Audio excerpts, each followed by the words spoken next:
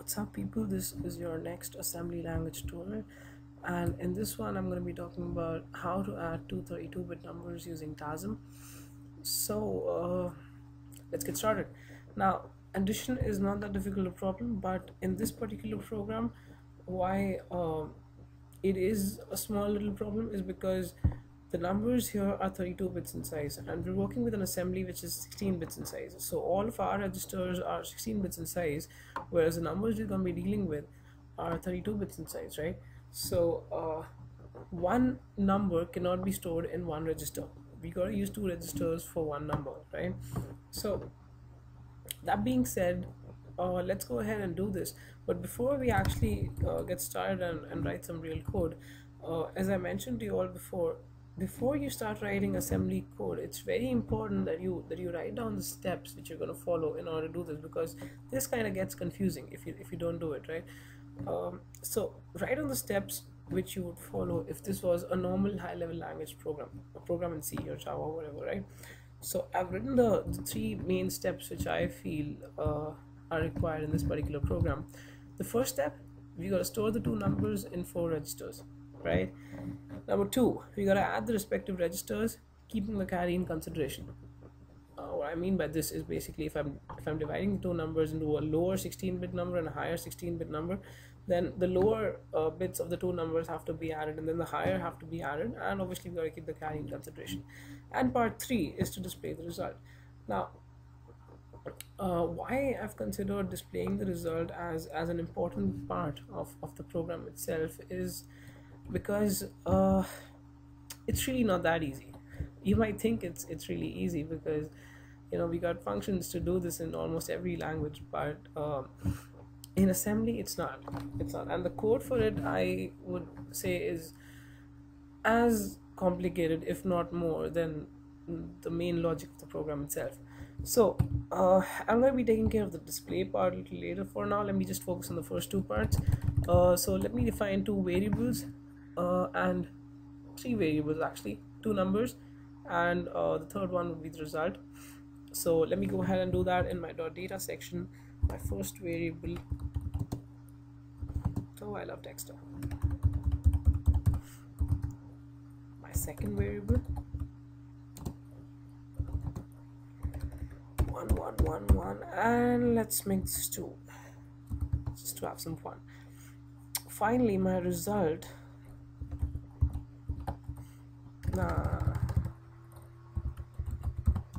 I can better, and this is again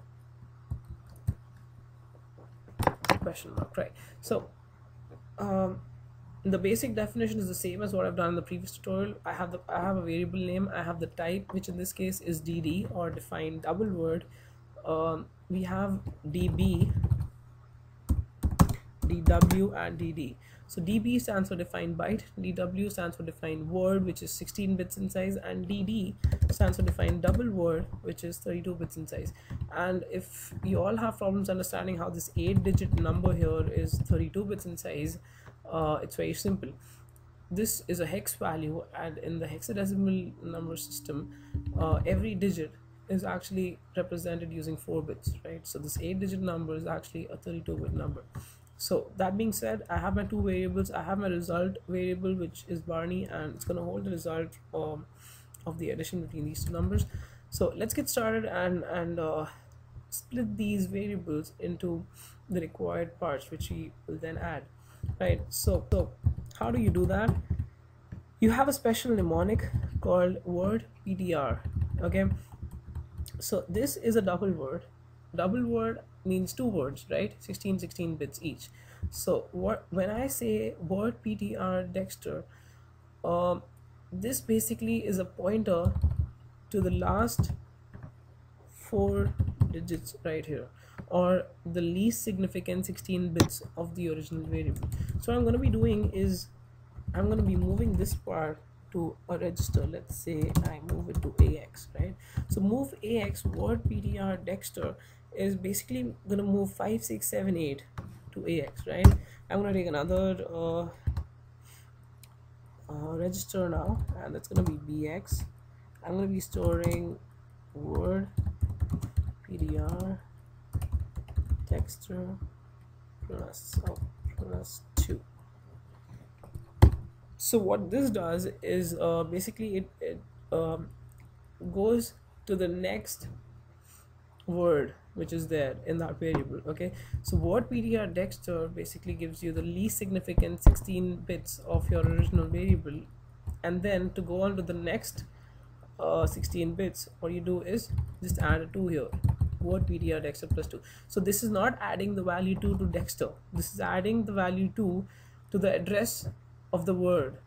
I mean the least significant 16 bits, right? So it's adding 2 to the least significant, to the last bit of the least significant 16 bits, so that it goes to the next word in dexter. Okay, so now my bx has 1 2 3 4. Similarly, I'm going to write my cx as comma word ptr castle, and my dx as word ptr castle plus 2.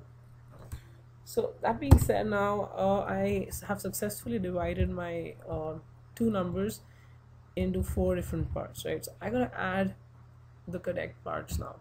So we start off by adding the least significant 16 bits, right? So I'm going to be adding ax and cx. So let's do that. Add ax comma cx. The add mnemonic basically adds to the contents of two registers, and it always stores the result in the register which is there on the left, right? In this case ax. So what this is going to do is it's going to add ax and cx, and it's going to put the result in ax. All right, next we got now obviously when we added ax and cx, there might have been a carry, right? So now we're going to add the most significant 16 bits, and you're going to take care of the carry, right? So what we're going to do is I'm going to add with carry adc bx comma dx. All right, and what this is going to do is going to add bx and dx with the carry which might have been generated, and it's going to store the result in bx, right? So now let me put this in the result variable. Move where's move result, which is in this case Barney, comma word ptr. Now I don't have to use word ptr over here, right? Because I'm gonna be moving the values from a register to a variable. Now, as I mentioned before, there is no way of writing move Barney comma ax. Okay, this is wrong. What move requires is a register or an address or something. It cannot do this, right? So what I'm gonna be doing here is I'm gonna be writing move word ptr Barney, comma the contents of my ax register, right? So the least significant bits addition was there in ax, so I'm going to be moving that to Barney. All right, and the next thing I'm going to do is move word ptr Barney plus 2, and I'm going to put the value of px here. Okay, so this is how I'm going to put the values in ax and bx. Let me just hold that for a while. Yeah, so this is how you add the respective contents of the register, and you store the values in the result. Now I've completed the first two parts. I'm going to be covering display in the next one, which is again really important. So that's all for this tutorial. Have fun, enjoy, and see you all next time. Bye.